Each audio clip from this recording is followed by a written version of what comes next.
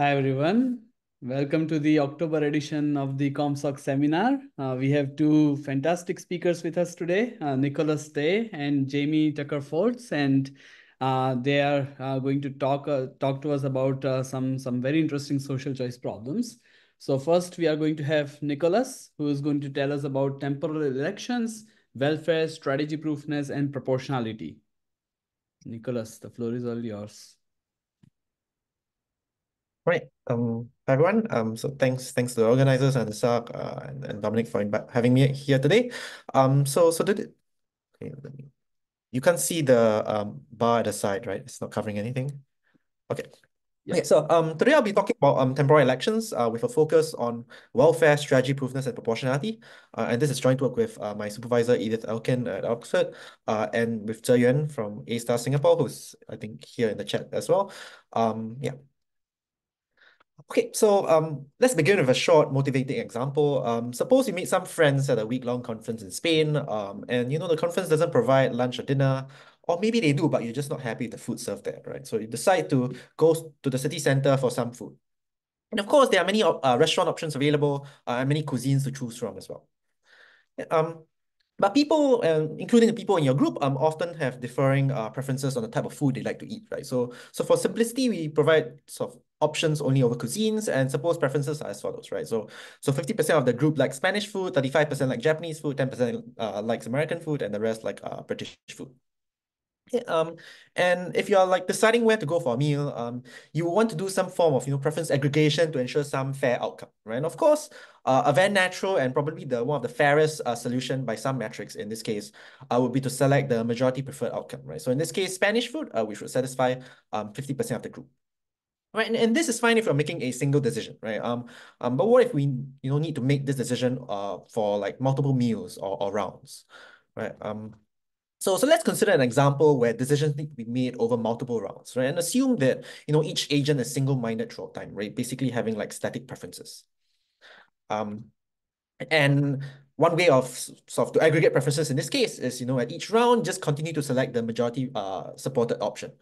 Right. But you can see that in this case, 50% of the population may potentially be unhappy, right? You're giving all the utility to like half of the population.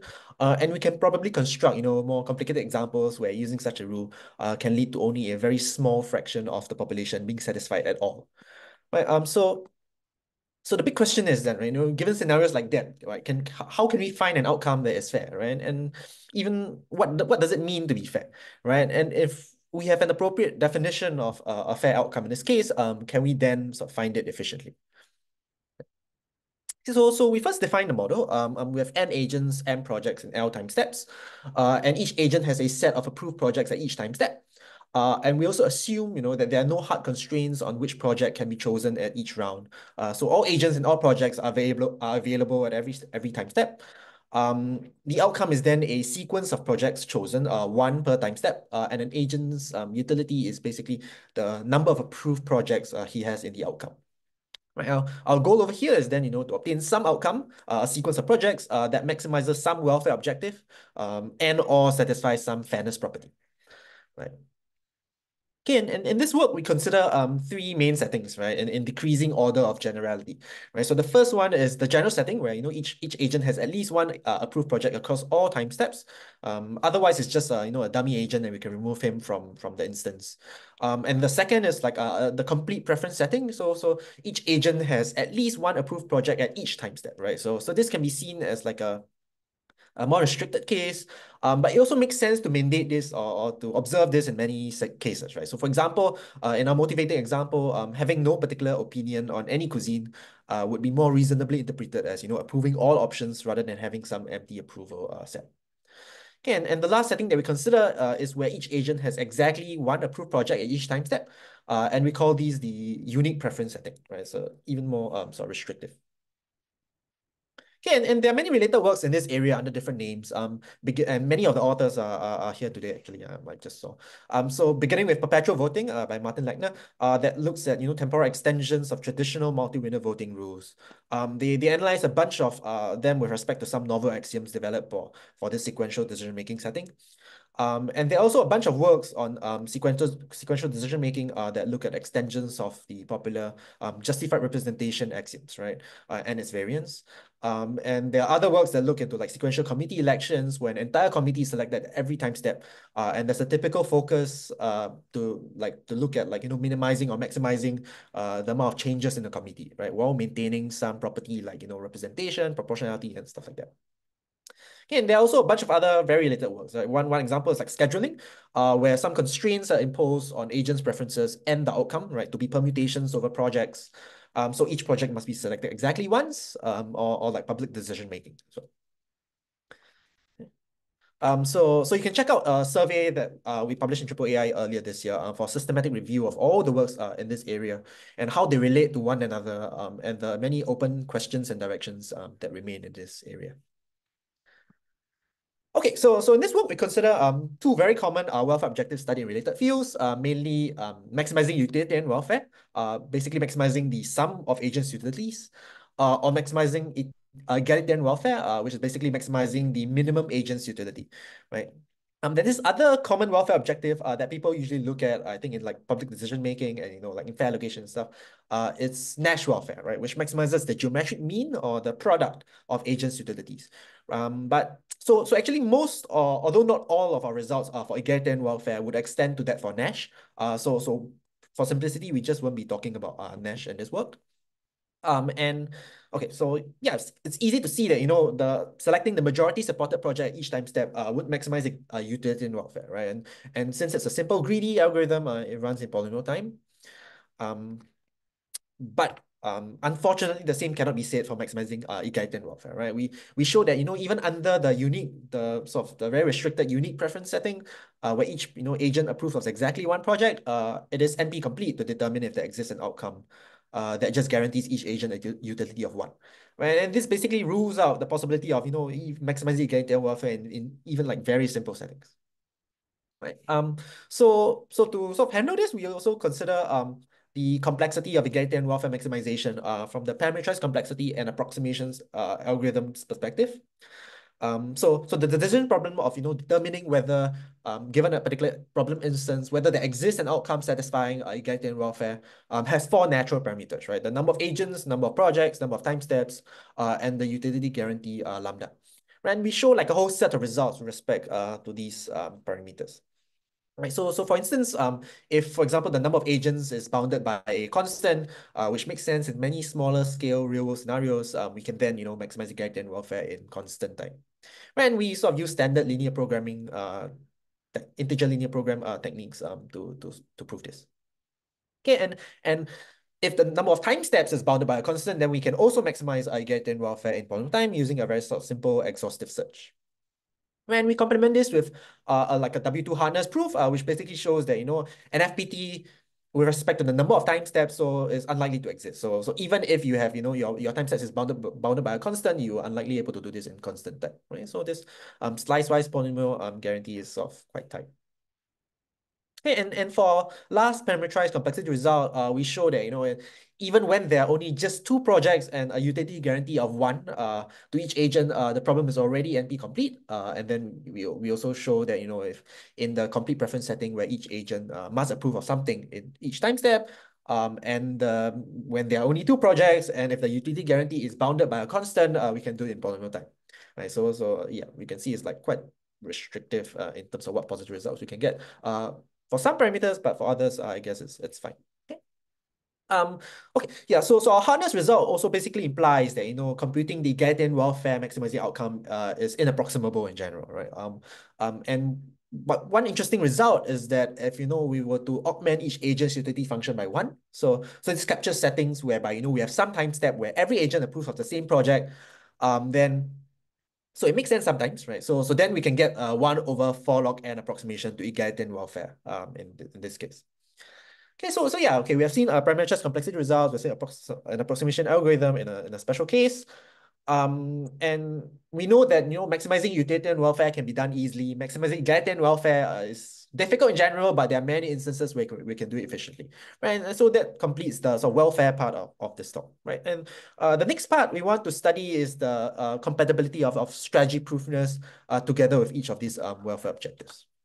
Right, so in simple terms, strategy proofness basically says that it should not be the case that an agent can misreport their utilities, and strict in this case misreport their approval sets and strictly benefit from the new outcome chosen by the algorithm. Right.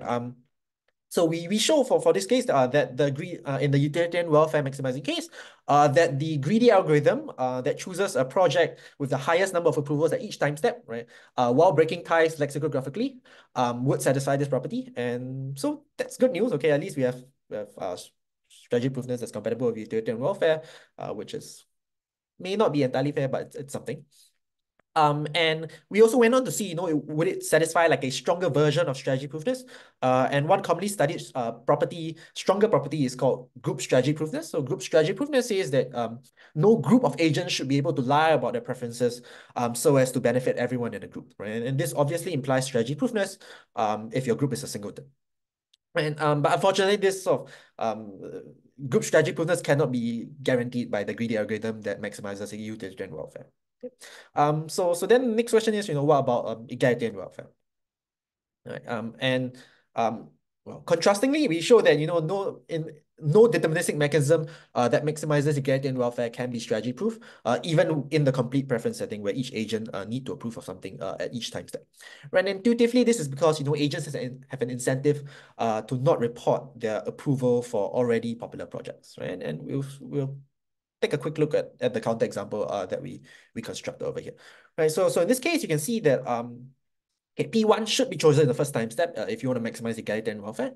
And we can suppose, without loss of generality, that P1 is not chosen in the second time step, right? And say that the algorithm picks P2 instead, right? Then in this case, agent 1 can then lie about his preference, right? And the algorithm will then pick, he lies and says that he approves P1 and P2 and don't approve P1 in the first time step. And the algorithm will pick P1 in both time steps in order to maximize egalitarian welfare, right? You can verify that this is egalitarian welfare maximizing. And in this case, agent 1 with respect to his true approval sets would strictly benefit, right? So that's bad news for egalitarian welfare. And so a follow-up question in this case, okay, we can't get strategy proofness for in conjunction with egalitarian welfare even in sort of restricted setting. Can we maybe relax strategy proofness? Maybe it's a bit too strong for our case with this welfare objective, right? And so we consider a relaxation of strategy proofness, which is known as non-obvious manipulability, or NOM for short, right? It was introduced by Troyer and Memorial in 2020, and has been studied in like several single round multi-winner voting and fair division papers, right? So intuitively, a mechanism is said to be norm if an agent cannot increase her worst case utility or best case utility with respect to her true utility function by misreporting her approval sets. When Si over here is the agent's true approval vectors and Bi is like any other approval vector, right? S minus I is then like all possible combinations of approval vectors of like other agents. Okay. And clearly strategy proofness implies norm, right? Because strategy proofness says that, an agent should not be able to improve her utility in all cases, right? But norm just considers like the two border cases, best case and worst case. And so we can see that norm here is actually quite a weak version of strategy proofness. Like it's quite a huge relaxation. But unfortunately, it turns out that, still even with norm, it's still incompatible with egalitarian welfare for all deterministic algorithms, which is quite bad.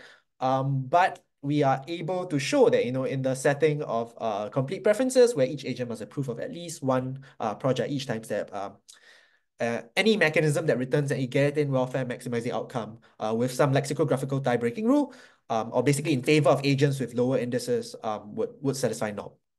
Right, so at least there's some good news over here in terms of the compatibility of welfare objectives with some form of resistance to like strategic manipulation. Okay, so that was for strategy proofness and norm manipulation in general. And in this sort of third part that we'll look at is proportionality and its compatibility with our two welfare objectives, right? Utilitarian welfare and egalitarian welfare. And so the proportionality notion that we consider here is as follows, right? So each agent should get a utility of at least floor of mu over n, right? Where mu is the maximum possible utility that the agent can get if you were to control the project selected at every time step, right? So if someone don't approve of something at a particular time step, then I don't count that, right? Because no matter what the outcome is, he wouldn't be able to get any utility from that. Okay, and this notion is kind of equivalent to proportionality up to one item in the fair division sense, right? The floor function is there because if you have like a single time step where both agents approve of different projects, then it's impossible to satisfy it without the floor function, right? And one other notable thing is that our hardness proof for egalitarian welfare can also be used to show hardness of determining whether there exists an outcome satisfying proportionality without this floor function, right? So there are many reasons why we have this floor function over there. And we show over here that a sort of a simple greedy algorithm can get a proportional outcome. And this is sort of similar to the result in Connizer et al. Paper in the case of public decision making, right? They also show a simple greedy algorithm can get like a prop one guarantee. Okay, but I guess more notably, for those familiar with justice representation axioms in the temporal voting setting, proportionality over here can be seen as a specialization of the strong PJR axiom for temporal voting to voter groups of size 1. Right? And so the existence of proportional outcomes also follows from the work of Chandak et al. And we discuss this connection in more detail in our paper. So there are many reasons as to how this proportionality links to the stronger versions of proportionality that you typically see in multi-winner voting or like temporal voting. And also it links to fair division. Okay, so now because finding some proportional outcome is not difficult, right? A greedy algorithm gets it. One may wish to like select the best prop outcome, right? And the natural criterion over here would be to pick the proportional outcome with maximum utilitarian or egalitarian welfare. When our previous hardness result basically implies that selecting the proportional outcome with maximum egalitarian welfare is also anti-hard, right? So there doesn't seem to be much hope there for egalitarian welfare. But maybe we can look at getting proportionality with utilitarian welfare, right? It makes a utilitarian maximizing outcome slightly more fair, right? Or something like that. Okay, but unfortunately and surprisingly, right? Well, even though finding a prop outcome is like easy and finding a utilitarian welfare maximizing outcome is easy, determining if there exists a prop outcome that also has maximum utilitarian welfare is hard, even under complete preferences. Right. So the idea is that there may be exponentially many prop outcomes, and this basically also implies that finding a utilitarian welfare maximizing outcome among all prop outcomes is also NP-hard, right? Not just finding one that globally maximizes utilitarian welfare. And our results basically also reveal that proportionality, while satisfiable on its own, is generally incompatible with social welfare maximization, both egalitarian and utilitarian. Okay, and for this, the last group of questions that we consider is the trade-off between, say, we still want proportionality, right? How much would we suffer in terms of welfare? Okay, and so we use this notion of this concept of price of fairness, right? And price of fairness has also been studied for several proportionality guarantees in the single round multi-winner voting setting and in fair division as well. So in this context, price of proportionality basically takes the supremum over all the instances and considers the ratio of the maximum welfare of an outcome for an instance over the maximum welfare of an outcome for an instance given that it satisfies prop. Right, so if a welfare is not affected by mandating prop, then the price is 1, right? And that is the minimum. So the higher the price is, the more welfare suffers by mandating prop, right? And we show that requiring prop has no impact on egalitarian welfare. So any outcome, we show that any outcome can be transformed in polynomial time into a proportional outcome and with at least as much egalitarian welfare as before. Right? And so the price of proportionality in this case with respect to egalitarian welfare would be 1. Okay, and in contrast, we show that for utilitarian welfare, the price of proportionality scales as square root n, right? Even when you have even in the complete preferences setting.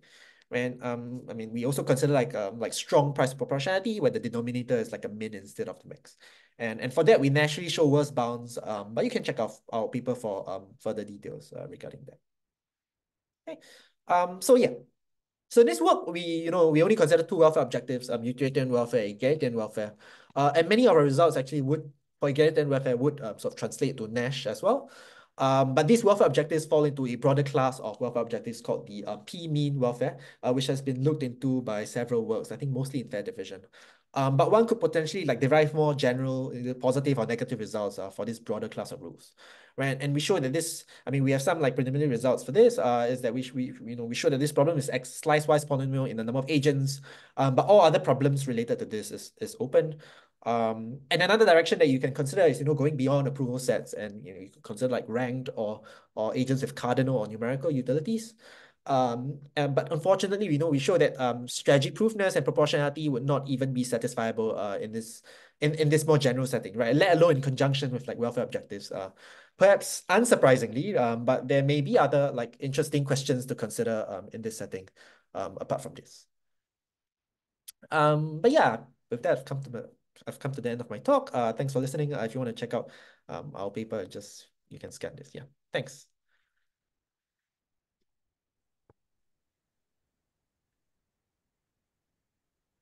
Thanks, Nicholas. That was a wonderful talk and very beautiful slides, if I say so. Okay, so there are a few questions on the chat, and I can just ask the people to read their questions out aloud if they want to do so. I had a question, but that's I believe is satisfactorily answered. Piotr, are you satisfied with the answer to your question about FPT versus XP? I think I'm good. Yes, thank you. All right. Then I had another question. So you kind of showed this the transformation from the utility to 1 plus utility and how that allows achieving an approximation of egalitarian welfare. And it reminded me of the smooth Nash welfare from our previous paper on this allocation of public goods. And I wonder if this kind of transformation of 1 plus is more generally, I mean, there we didn't really think of that as the transformation of utilities, but rather just as a new welfare function. But I mean, given in this light, it might feel like maybe you can take any p mean welfare function and just kind of plug in 1 plus utility in there, and something nice comes out in the voting setting. Do you have any thoughts on that? Yeah, I think that I think but some works also, like I think there are other like works on Nash welfare where they put a 1 plus and things work out nicely, particularly for Nash welfare.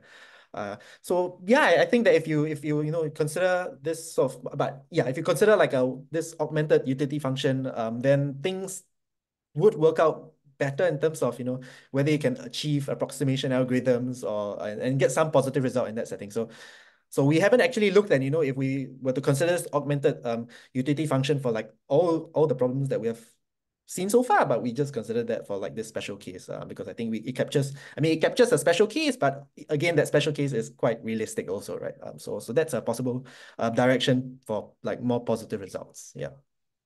Perfect, thanks. Dominic, you have the next question. Do you want to read it out about the weaker fairness axiom than approximating egalitarian? All right. Yeah, so you mentioned two impossibility theorems that strategyproofness cannot be done by mechanisms maximizing egalitarian welfare. I mean, when I first saw that statement, my first reaction was, why is this an impossibility theorem? Isn't that just a statement about the rule that maximizes egalitarian welfare? I guess it's because there are ties and there's no selection among the ones that maximize egalitarian welfare, but still it feels like this is a very small set from which you're choosing, and so you can think of it as an axiom that's very strong, cannot be weakened to some other fairness. Right. Yeah. property. I mean, I guess the space of egalitarian welfare maximizing mechanisms we look into is like when you tie break in any way, you still can't get it. But again, there are some positive results that you can only get by tie breaking in a particular way.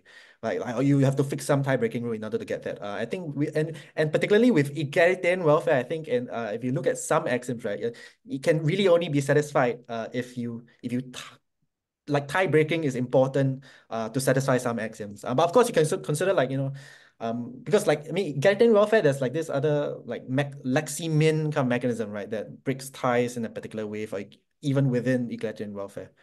So I mean, in our result, we show that you can break ties in any way, and none of those would be mechanisms that get any of these outcomes would satisfy that. So.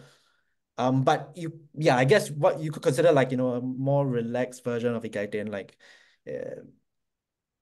I think what Nisak said in the chat, right? Egal 1 or something like that. But yeah. Okay, what about Thanks. proportionality?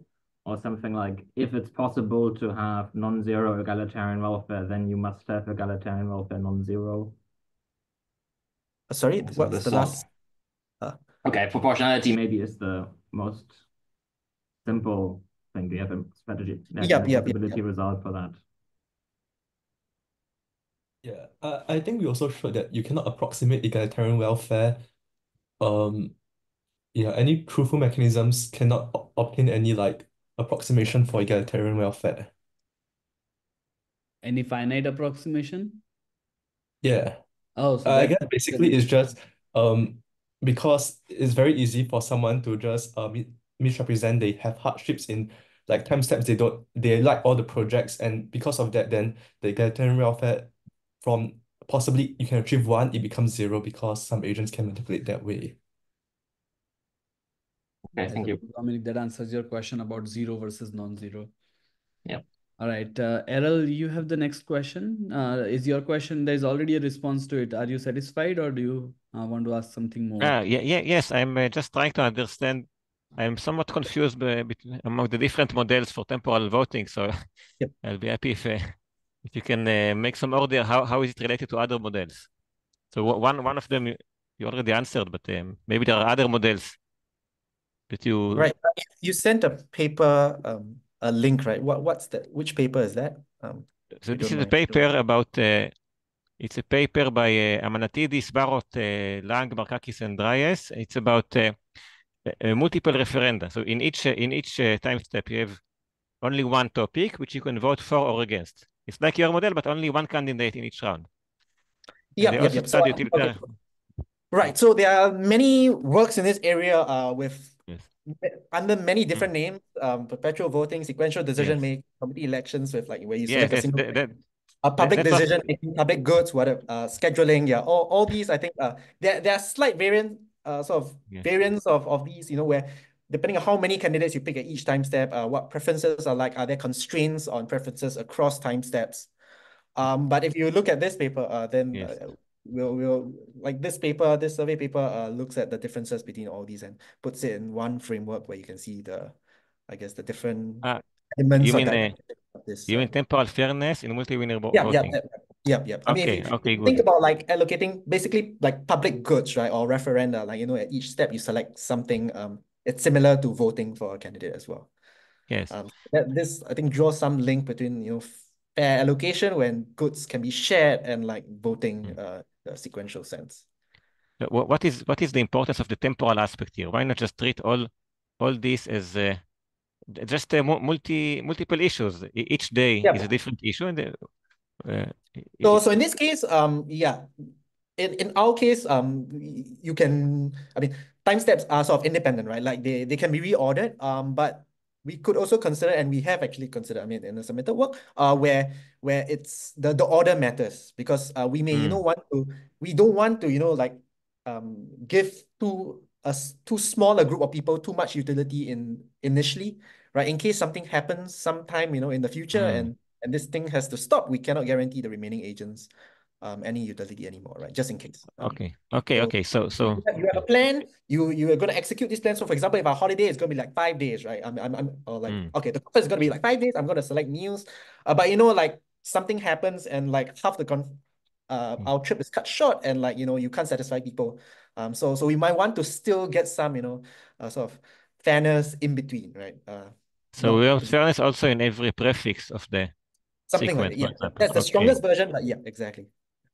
Okay, it's a very nice slide because it shows where the confusion comes from. So many different names. Yeah, there are many. Okay, thank you. Thanks. Dominic, you have a question about fractional outcomes? Yes, so one thing one could do is in each time step, instead of choosing one thing, you choose a lottery over the projects. Right. And then presumably many computational problems at least become linear programs or convex programs and become easier. Right, yeah. I suppose one could also consider like a temporal version of portioning, right? If you think of the outcome of portioning as like a lottery over outcomes, some distribution. Yeah. But you can't say whether any other of your results still hold or would break. No, we haven't looked at it, no. All right. Anybody else wants to ask any question?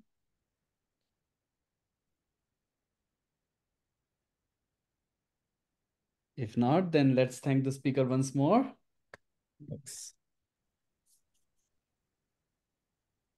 All right, and then Dominic will do his magic and put us in the breakout rooms. for our second seminar, which is by Jamie Tucker-Foltz, and he's going to talk to us about monotone randomized apportionment. Yeah. Hi, everyone. My name is Jamie Tucker-Foltz. Thank you all and thank you, organizers, for inviting me.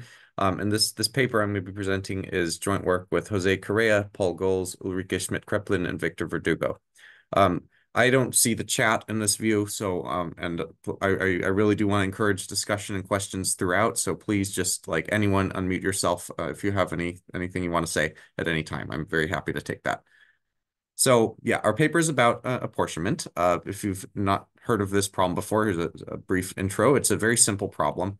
You're just given a list of positive real numbers, and you have to round them to integers while preserving the sum of all the numbers.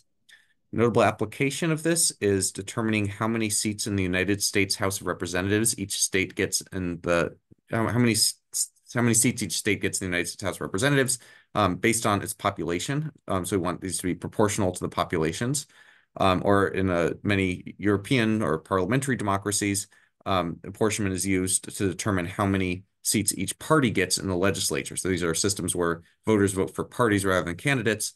And then you want to apportion the number of seats in the legislature proportional to the party shares of each party. And so just to give like a concrete example of this, and I might lapse between calling these things parties or states. Depends on what democracies you're familiar with. This is a different language. I'm going to try to stick with parties, but if I say states by accident, I mean parties. I'll try to use a party language. So here's an example. Suppose we have a very small country and it's got a legislature that just has 11 seats. Okay, that's the whole legislature.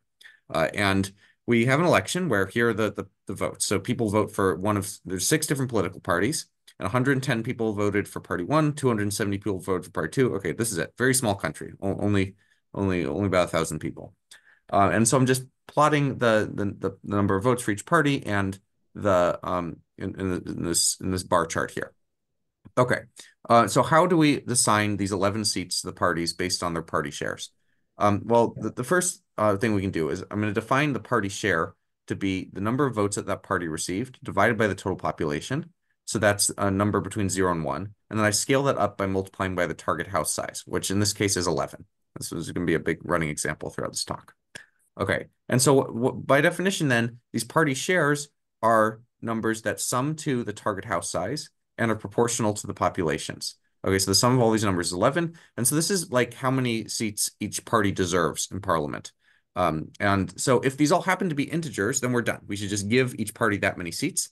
And that's obviously the right thing to do. But of course, they're not going to be integers. So we have to determine who gets rounded up, who gets rounded down. So that's the apportionment problem.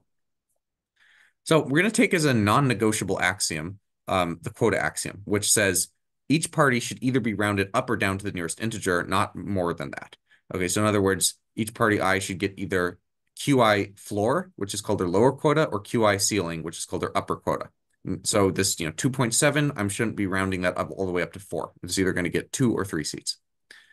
Okay, so let's start by assigning each party their lower quota number of seats. We know we have to do at least that many. Okay, so that gives out 8 of the 11 seats, which means there's 3 remaining that we have to assign. And the idea is we're going to give some of these parties 1 extra seat. Okay, and we want to add 3 more seats total because the total house size is 11. And for that, we need to look at the residues, which are these numbers after the decimal point. The residue of party I is its party share minus its lower quota. And so based on how we've defined things, these residues are all going to sum up to an integer, K, which is the number of remaining seats. Okay, that's just by definition because the party shares summed up to 11, and the lower quota is summed up to 8, the party shares therefore sum up to 3. Okay, so we've got, in general, we've got n numbers and they sum to some integer K less than n, and we have to determine which set to round up. Okay, so who gets rounded up? Obvious thing you might suggest is just look at who has the highest residue. Those look like the most deserving. Okay, and so we see there's a 0.7, a 0.7, and a 0.8. Maybe those 3 parties should get the 3 extra seats because they have the highest residues. And so this policy is known as Hamilton's method. It was proposed by Alexander Hamilton for solving the United States House of Representatives apportionment problem. It was used once in U.S. history, but it's currently not the system that the U.S. uses. But it's very intuitively fair. It satisfies the quota axiom. And unlike the current one that the US uses, by the way, fun fact. But it's still a bit unfair. There's still winners and losers. Maybe there's a difference between 0.6 and 0.7 wasn't too great, and it still has some bits of unfairness in it. And in particular, there's some paradoxes that happen with when you run a rule like this. And so a particular one that's very famous is the so-called population paradox, where we imagine rerunning the election with a different voter turnout. Now party one got 150 votes instead of 110, so they got 40 more votes. You just have to trust me on the numbers and the math here. But if you compare these two elections side by side, you see what happens is that party 4 got fewer votes but gained a seat, whereas party 6 got more votes and lost a seat. Okay, so that's a sort of paradox, and formally this violates an axiom that's called population monotonicity. So the Hamilton's method suffers from this paradox. It does not satisfy this population monotonicity axiom. And there's a very famous impossibility result by Belinsky and Young that says that any deterministic apportionment method that satisfies the quota axiom fails the population monotonicity. Okay, so there's a lot of problems with deterministic rules, and obviously, if you saw the talk title, we're going to solve this with randomness. Okay, so what would that look like? What would the ideal world look like? And I claim this is like what we want. We want the following axiom: each party is rounded up with probability exactly equal to its residue. Okay, so if we can get that property, that implies that is a sort of best of both worlds fairness guarantee. Because ex ante, the number of seats a party gets, an expectation, is exactly equal to its party share. Okay, and ex post, they're still getting up their party share plus or minus 1. They're either rounded down to their lower quota or up to their upper quota. And so ex ante, you get exactly what you deserve, and ex post, you get what you deserve up to 1, which is obviously the best you could possibly hope for. Okay, so this is like the gold standard of fairness for randomized apportionment rules. And one way you could achieve this is to just independently round up or down each party I with probability pi. Okay, and so that'll satisfy these properties.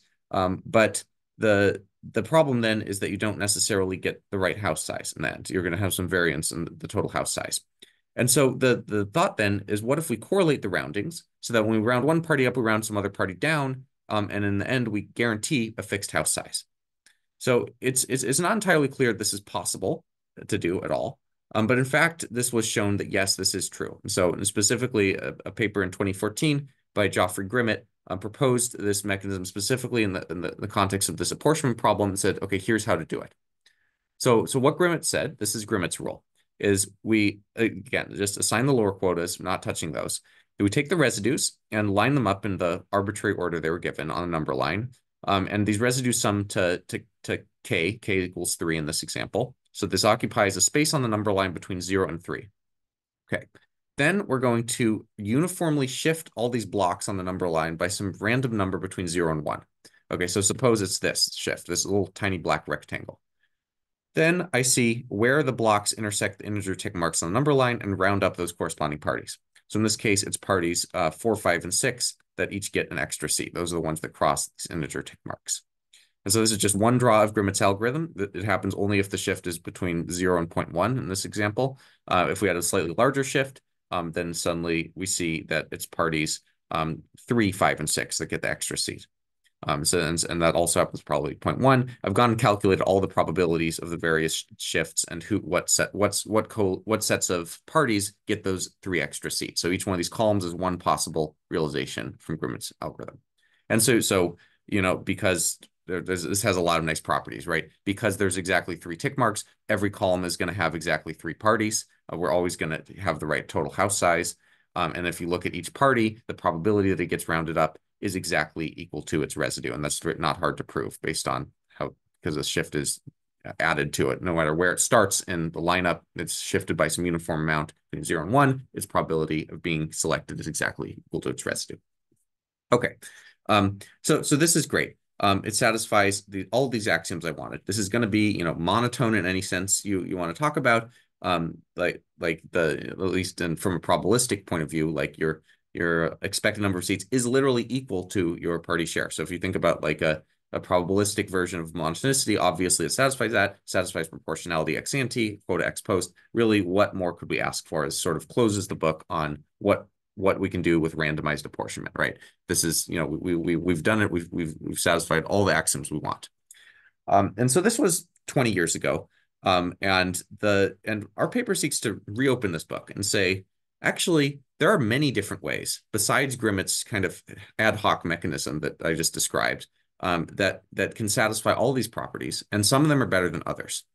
And in particular, the issue we draw with Grimmit's mechanism is that there's bizarre correlations between the probabilities of certain parties being rounded up. So for example, like parties 1 and 2, you can see they never appear in the same column together with these extra seats. So they're never rounded up together, versus, you know, parties 2 and 4 are very often rounded up together. Okay, so that's kind of funny. And specifically, these sort of joint events about multiple parties being rounded up could matter a whole lot if these parties want to form coalitions with each other. And so this is what motivates these. We want to sort of introduce new axioms about the space of randomized apportionment rules to find which is the best. And we're going to do it with this idea of minimizing bizarre correlations between joint events. And specifically, consider the following scenario. Suppose that parties 1, 3, and 5 in this example are left-leaning parties. We'll color them in blue. And parties 2, 4, and 6 are right-leaning parties. We'll color them in red. Okay, and so there's 11 seats in the legislature. And so either this blue coalition or the red coalition might really care about is who can have a majority of 6 out of the 11 seats. And if you look at how, in this specific example, based on just the lower quotas, I've given out 3 of the seats for sure to the blue parties and 5 of the seats for sure to the red parties. And so there's 3 remaining. So it's up for grabs, anyone's guess who's going to control parliament. But in fact, in this example, it's not up for grabs, because if you look at the columns of all the possible outcomes of Grimmit's mechanism, there's no column where I see 3 blue parties. So in fact, there's a probability 0 of a blue government. Okay, now let's imagine things change a bit. We rerun the election, and now we have different vote shares, different party shares. And specifically, consider a shift where I weekly increase the party shares of all the red parties and weekly decrease all the party shares of the blue parties. Okay, so this should only help the red parties, right? We're more vote share towards the red parties, less vote share towards the blue parties. However, now if I run Grimmit's algorithm, the residues line up in this nice repeating pattern. And in fact, now it's possible there is some shift that gives the blue parties, all 3 of them might be rounded up with probability 0.1. I'll get a shift between 0.9 and 1. And so this is a sort of paradox, right? We've gone from a situation where I had a shift away from blue parties towards red parties, but the probability of a blue government increased from 0 to 0.1.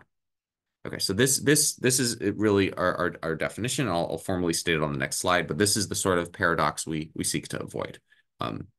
Any questions so far before I move on about this example or definition?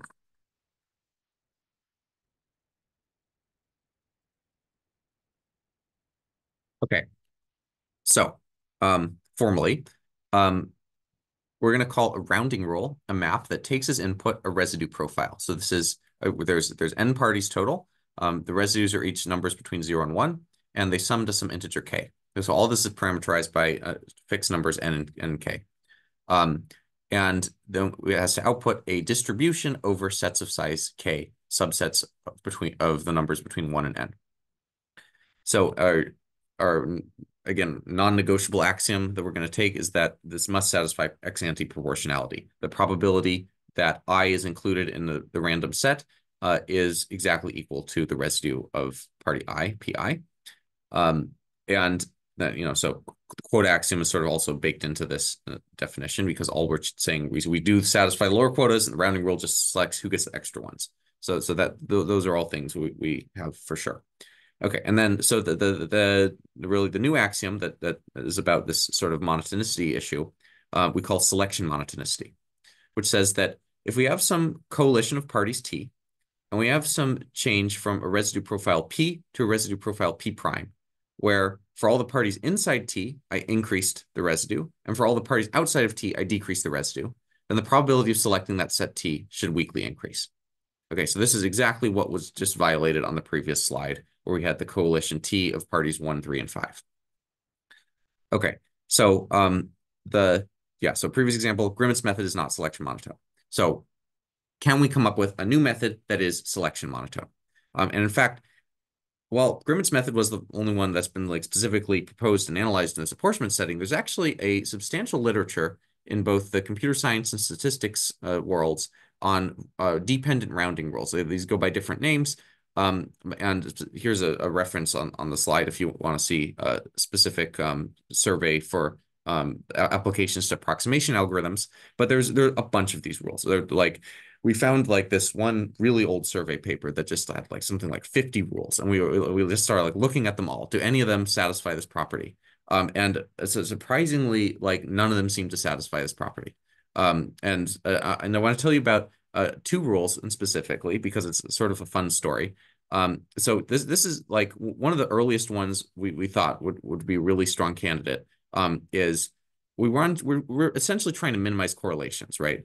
And so can we select the distribution over sets of size k that has the maximum entropy, lowest correlations?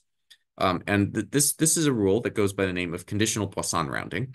And what it amounts to is finding values pi 1 through pi n such that we can then select each set of size k with probability equal to the product of all these values. Okay.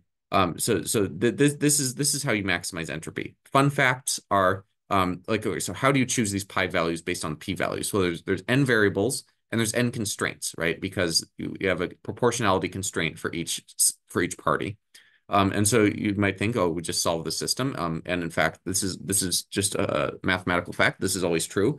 There always exists some pi values satisfying the proportionality constraints.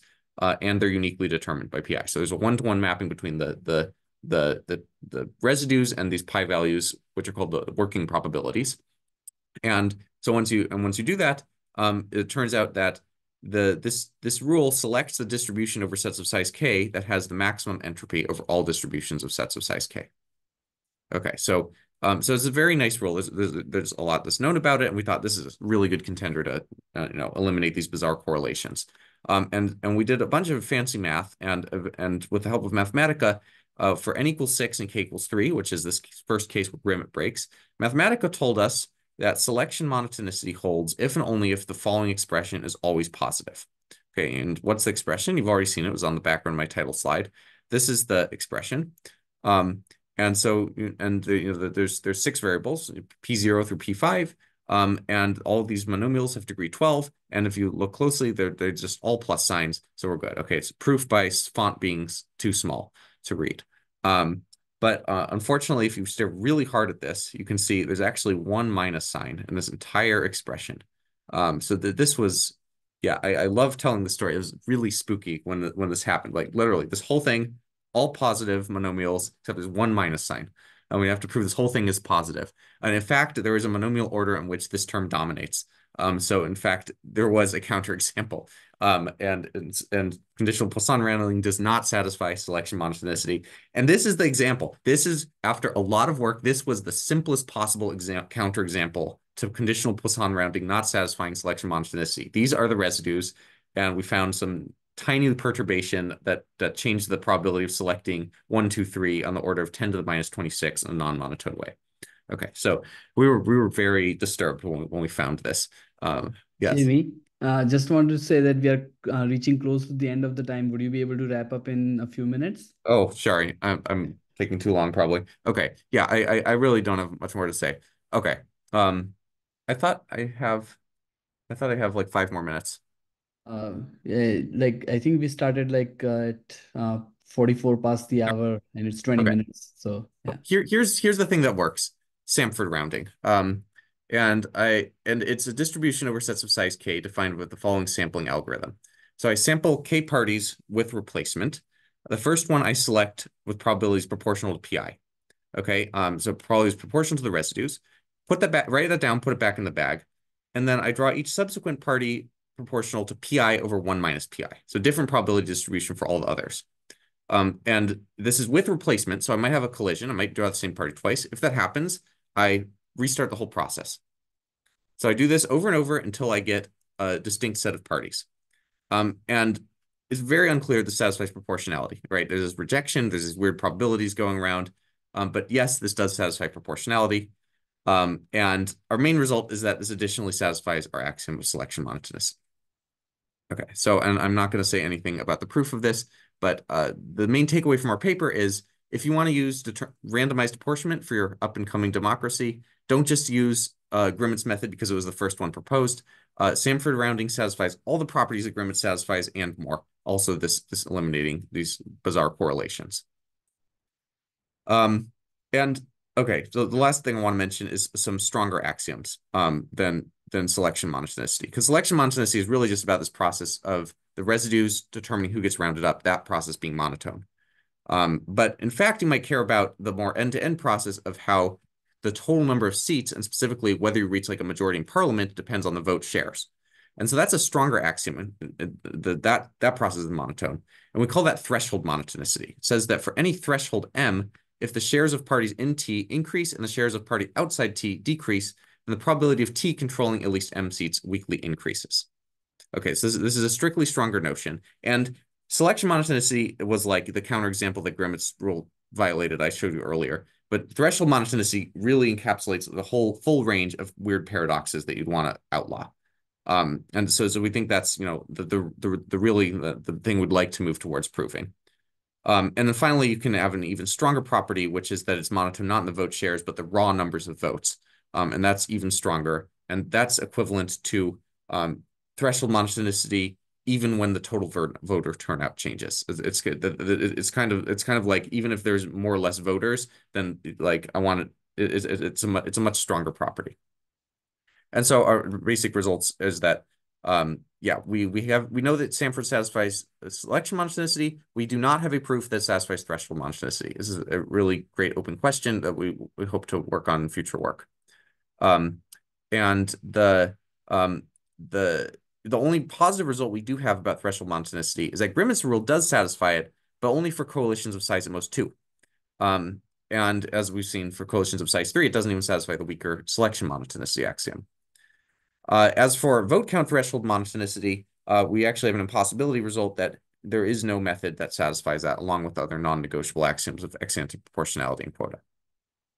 Okay, so that's all our results. This is my last slide, I promise. In our paper, we also have a bunch of other things I didn't have time to talk about, which are the original axiom of population monotonicity had this like sort of pairwise flavor, where we talk about like you know, one state gets more votes and receives fewer seats, and the other gets fewer votes and receives more seats. So we have versions of our coalitional monotonicity axioms in that sort of flavor as well, and we have a whole parallel set of results for those, both positive and impossibility results that I didn't talk about. We also have a proof that selection monotonicity implies Lipschitz continuity, which is a nice thing. You might also want continuity in the selection probabilities. And then we also have another counterexample for a rule called pipage rounding. And so all our results are just summarized in this table here. We have an impossibility result that no rule can satisfy vote count threshold monotonicity.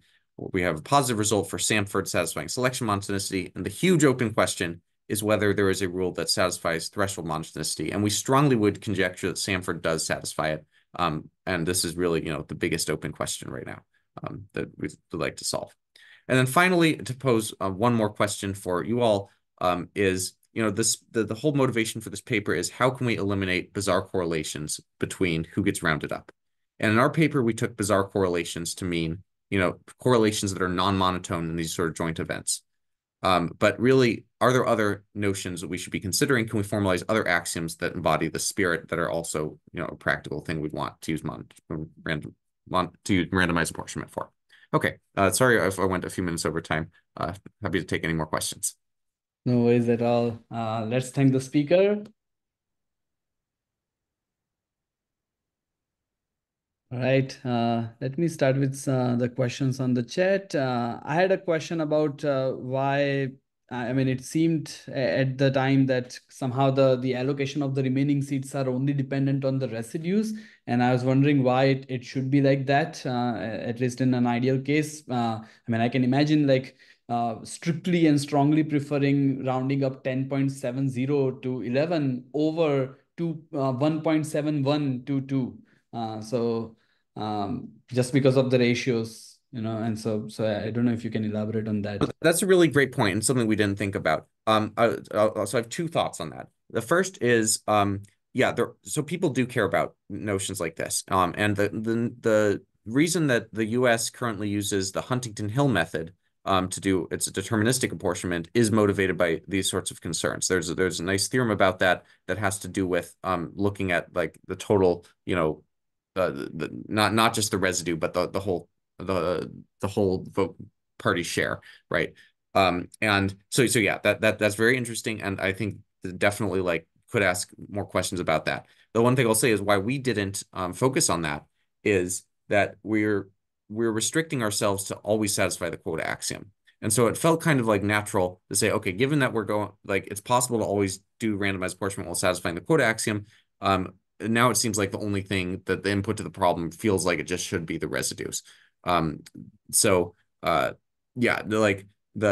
these axioms about total party shares come more into play with like divisor methods that don't respect the quota axiom. But still, I agree that you could try to incorporate something like that. But it's unclear how exactly, because we're really always enforcing this ex ante proportionality anyway. So it kind of maybe makes it less of a concern, but like you are going to have to round down like the party with 0.7 vote share to 0 sometimes to satisfy that axiom. So I'm not clear like what extent you can actually do something with that. Yeah. Errol, you have a question? Yes, I asked, maybe it's related to the previous question. I asked what happens if you do not require lower quota, you only require proportionality. So the expected number of seats for each party should equal its a fraction of votes. Well, then you can just independently round everything, and then there's no correlations whatsoever.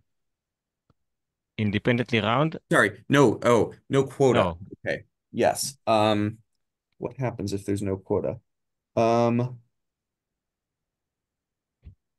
I don't think that helps you very much, because you could still consider the following case where say that all the party shares are between 0 and 1.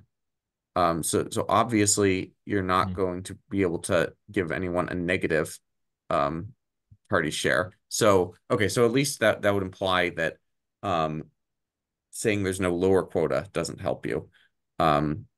Possibly saying there's no upper quota might give you more power. We haven't thought about that.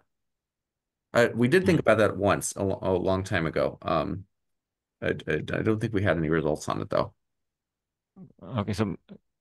Okay, now another question is, if you consider instead of a lottery, you consider a fractional seat. You can, for example, think that you give a fractional seat to a party, which means it's fractional voting power, fractional salary. So can you use the? Does it make any sense in your model? I'll note that, I mean, this is actually done in some cases.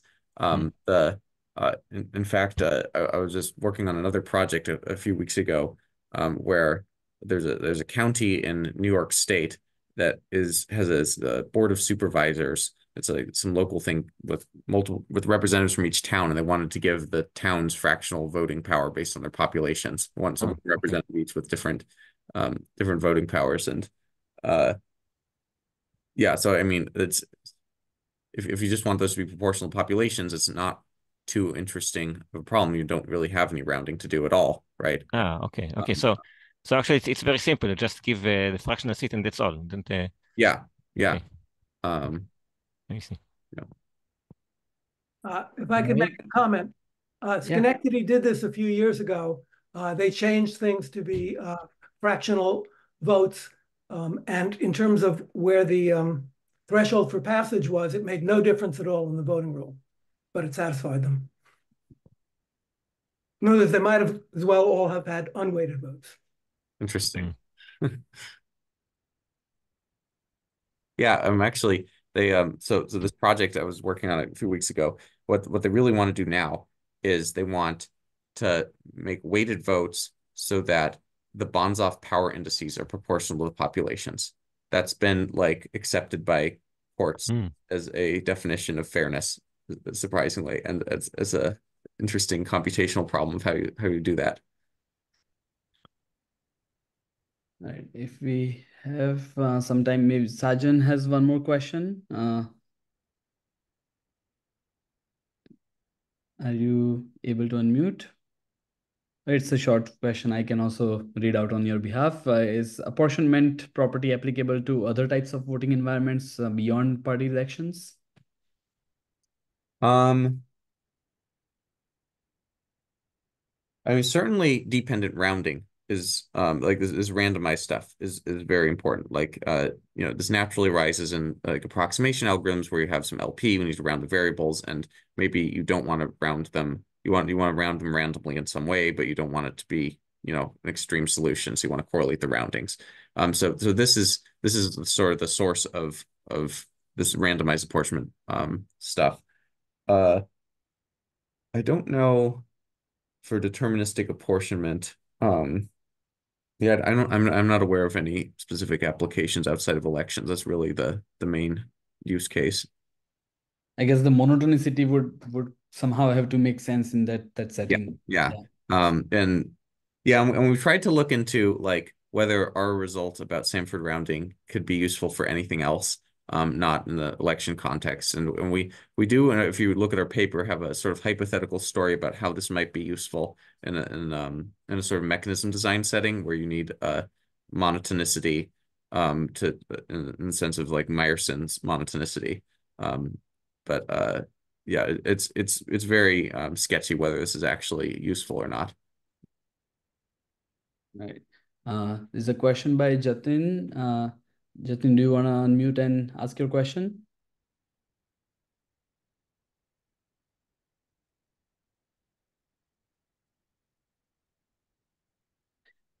Let me just read out the question. He's asking about the natural kind of rule where you sample with probabilities proportional to the shares until and kind of repeat from scratch till you get exactly K candidates. So that's probably not going to satisfy proportionality. Like Samford rounding, you know, this process, we did this different probabilities so that it satisfies proportionality.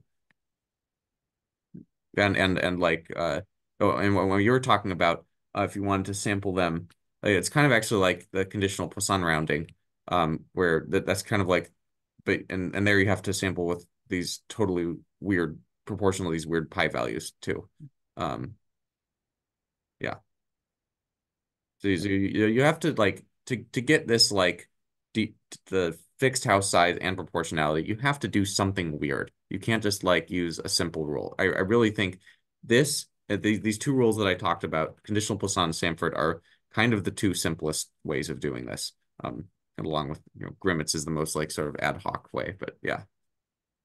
Yeah. And we have a last question from Dominic. I actually have two questions. So you have this example where the Poisson thing violates it, and it's massive numbers, especially the denominators are massive. Yes. So does the method by which you arrived here implies that if your number of voters is less than the common denominator of these numbers, then there's no paradox? Yeah, I believe it does. We've not systematically verified that, and it would take a lot of computational power to figure out what the actual bound is. But my intuition strongly, yes. Like this took, so we found this like Mathematica issue like way back in the early days. This was actually when Dominic was still on the project. He eventually got fed up because of this counterexample and left. No, but, Dominic, yeah, thank you. But and then. But we never actually tried to like figure out this exact counterexample until like a day before the EC deadline. And then it was like 3 of us were intensely working for hours trying to actually write down this explicit counterexample. It was really hard to like back this out from that proof. But we eventually got there. But yeah, it really is like a tiny counterexample. Second short question. So I think on the next slide, you said something towards the end that Samford sampling also has other nice properties, I guess, besides selection monotonicity. Did I hear you right? Yeah. It and in fact, there's an interesting like interpretation So it's got properties about, like, first of all, like negative association, the things you'd want, like other sorts of notions of not being correlated.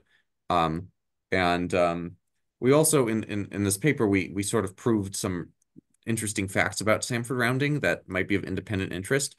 In particular, I'll show you this slide, which is we actually like calculate, okay, like if you read Samford rounding and write down what the probability is of selecting a given specific set, T, it's this numerator and then divided by this crazy denominator, because this is the normalization term. It's proportional to this, so we have to divide by the sum of all sets T prime of that numerator.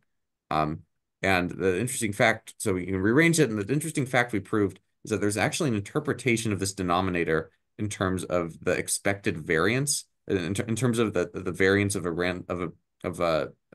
this random variable where we just do things independently. And so this lemma we really can't explain. The proof is like a page, and it has no intuition. And this is sort of the key workhorse for proving all our theorems about Samford. So yeah, I think Samford like is a really mathematically interesting rule, is what I'll say. Thank you. All right, let's thank Jamie once again. So maybe it's not a question, but I just want to say I really enjoyed this talk. It was really well done and very interesting. So thank you. Thank you. All right, and before we depart, just one quick announcement. So the next seminar will be on the 4th Wednesday of November. So that would be November 27th, as usual. But then the seminar after that in December, we don't want it to be on the 4th Wednesday of December, which is on Christmas Day.